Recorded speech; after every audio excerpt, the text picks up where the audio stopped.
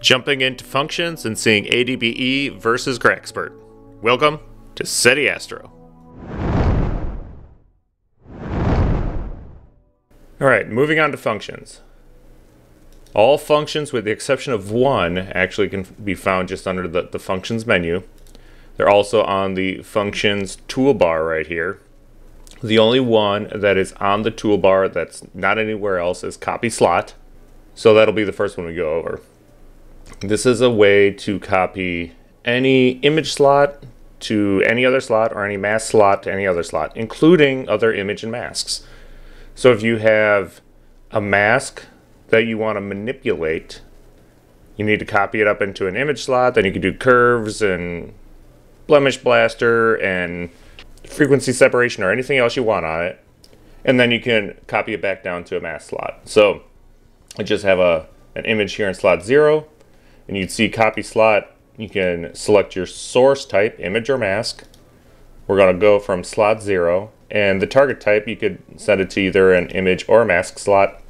We'll just put it like down in, I don't know, slot 3. When it's done, it'll say it's successfully in that slot. And now you can see the slot has a little blue square around it to show you that there's something in there. So here's slot 2 with nothing.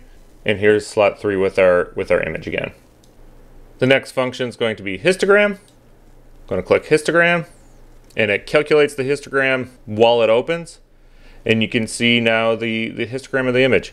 So for color images, it's going to have RGB. For mono, it's just going to have a K value.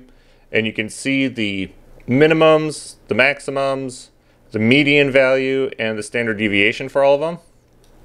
You can also toggle the x-axis to be a log scale or a linear scale. So here's the log scale. There is a zoom if you want to like zoom in to the histogram and kind of look around. And it is also relatively live. So histogram will keep recalculating based on whatever the active image is. So if I do something, and we'll get to this, but if I like remove the pedestal, now you can see they all lined up. And because it set all the minimums here, you can see all the minimums went to 0. So, you know, if you like apply statistical stretch or apply a curve, things of that nature, the histogram will update itself. Moving on to crop, there's an auto stretch, and that auto stretch is going to be very aggressive. So you can see things like stacking artifacts and other aberrations you want to remove. Here, I'll just click it so you can see. You can see how aggressive it is. You can click and drag and draw your crop rectangle. I did make the handles really big so you could see those easier than the line of the crop rectangle itself. You can click and drag any of the handles to resize it. So if you just want like to crop way up by this little satellite galaxy, you can.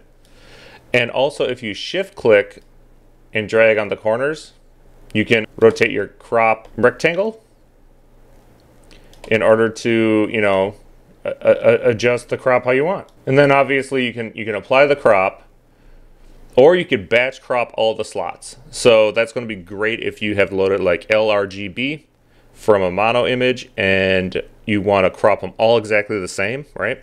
So you can batch crop all the slots. The other thing you can do too is if you crop an image and you open up the next image, if you just click load previous crop, it's going to put that rectangle back up exactly as you had it the last time you used crop. So those are just some great ways to crop your image, get rid of the stacking artifacts, get rid of any blemishes on the edge of your image. And again, with being able to rotate, that should help you with framing as well. Moving on to my automatic background extraction. In PixInsight, I call it ADBE. You have an image off to the left. You have the number of sample points, the poly degree, the RBF smoothness, show gradient. You could save that gradient to any of the slots. The auto stretch, again, is going to be that very aggressive auto stretch so you can see where the gradient is, maybe some areas you want to exclude. And then the process button. Now for those poly degrees, I do want to touch on it. So poly degree 1 is a linear gradient. Now these are all two-dimensional objects. So a linear gradient is, it's like a lightening to darkening across the image, right? It's like it, well, the top example here, right? It's a linear straight line of lightening to darkening.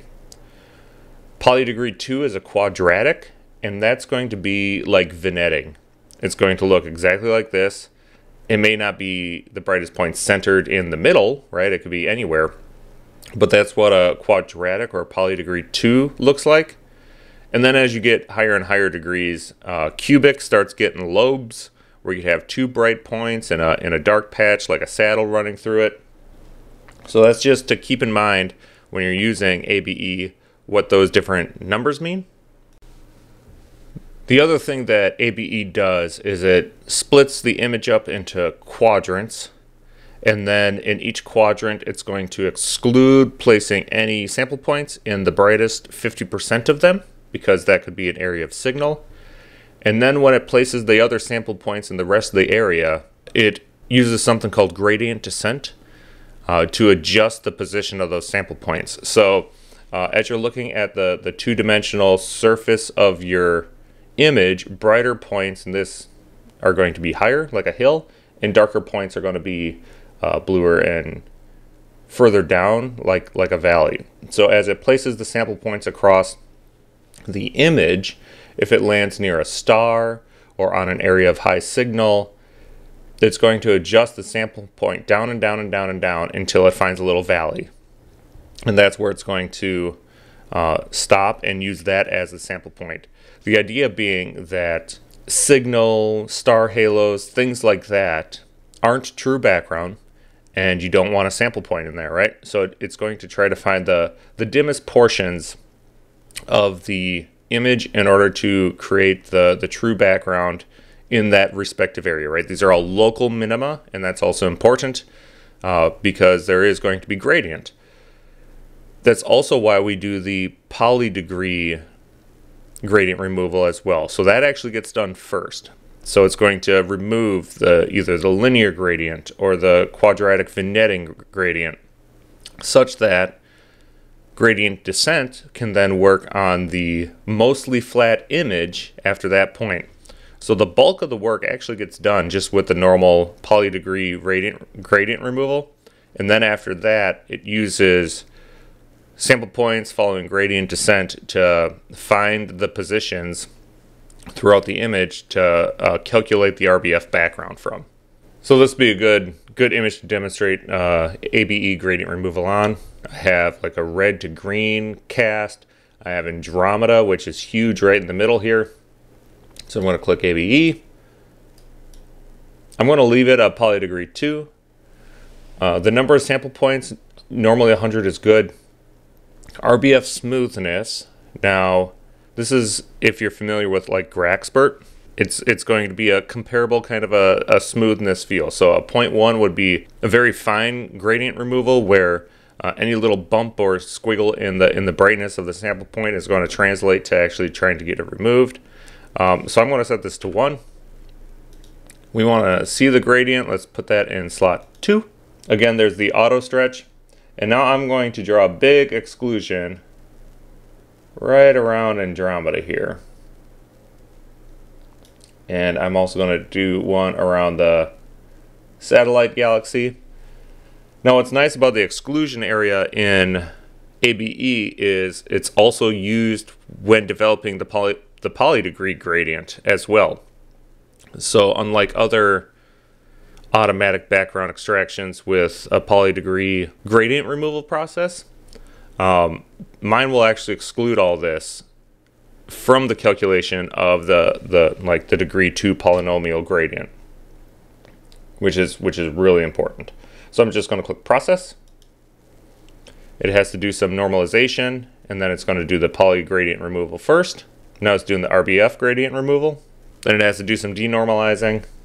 And it says the gradient removal was completed successfully. And now here's our image with no gradient. And we could look at the extracted gradient.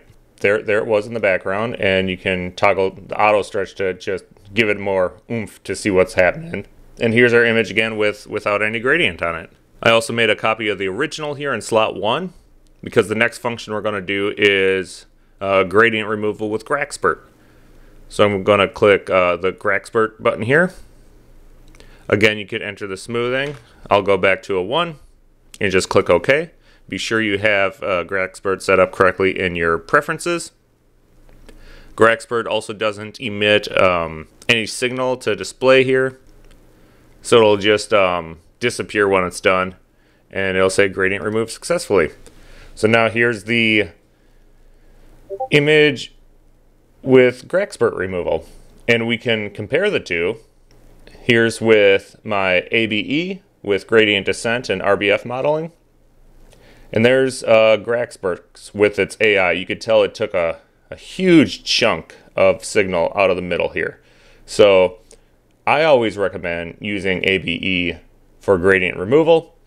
It's, in my opinion, a better algorithm and a better way to do gradient removal.